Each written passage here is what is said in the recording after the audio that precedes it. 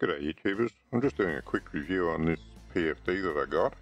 The background story behind it is that I've always had an inflatable life jacket because I don't fancy the idea of being under an overturned boat on the bar and having a normal life jacket on that's trying to float me up underneath the boat while I'm trying to get out.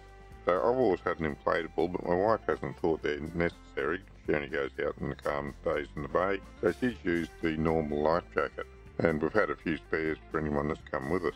But recently my wife got a kayak which we take out on the boat and she enjoys playing with, and the normal life jacket's a bit bulky for that, so she's been using my old inflatable.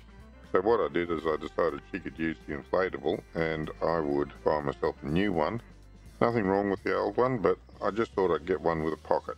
Anyway, here's the review on it. We decided to get another PFD, so my wife had an inflatable one, so she's inheriting the old one. And I've got this new one, a little bit different from the other brand. Got stainless steel attachments, so the buckle just works like that. It's easy to get on and off. A little bit different. It has got a lifting ring on it, and it's got another secondary lock up there just to keep it closed. But the main reason I picked this was this feature here. It's got a pocket, and it's quite a large pocket.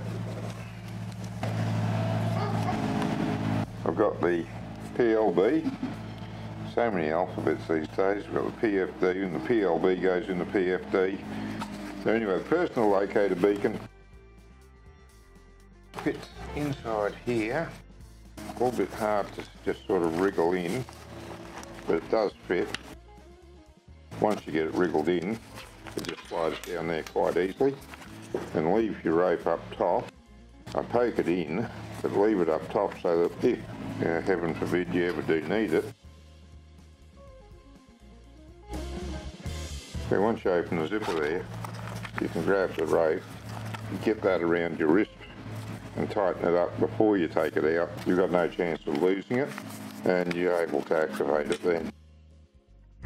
Other than that, everything else is pretty straightforward about it.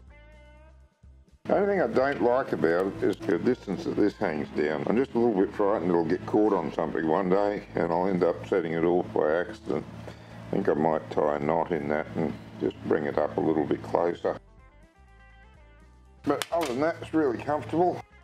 Probably mentioned it in some of the other videos, but when I'm out by myself I wear this 24/7, even sleep in it, and it's quite comfortable to sleep in. Hardly know you've got it on once you get it adjusted. Found it really hard to find PFD that actually had a pocket in it. Looked at everything in the shops and couldn't find one. I eventually found this one on eBay.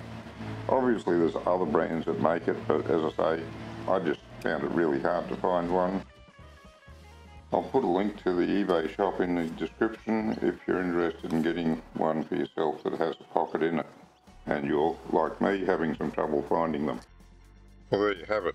Apart from the new one having a pocket, the only other major difference is that the old one had a zipper to keep it closed, and the zipper was designed to pop when you inflated the jacket. The new one has Velcro, and of course that's designed to come apart when you inflate the jacket. Whether a zipper or Velcro is best in the long term and how durable it's going to be, how long it'll stand up, I am not sure. I guess time will tell. I expect the zipper will be fine, plastic zipper on the old one. The only question is the Velcro really. Velcro's been around for a long time now. I've only noticed Velcro deteriorating with use, so since this isn't going to be getting inflated and deflated all the time, it should be just fine. If you're interested in getting one for yourself, there's a link down in the description. And personally, I reckon a PFD and a PLB and an EPIRB, flares, all the rest of that gear is just really cheap insurance. So consider getting them.